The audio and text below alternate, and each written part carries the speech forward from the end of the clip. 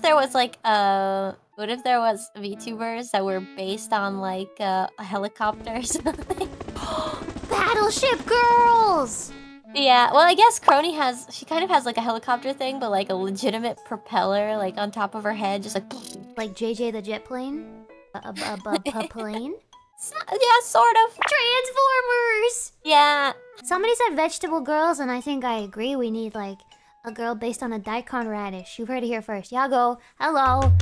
Daikon radish girl. She's wearing like a white thing. She could be holding like a radish and then like a peeler in her other hand. And she's got like a sprout thing on top of her head. Her hair is white and green, and she's got like a cute little sprout on top.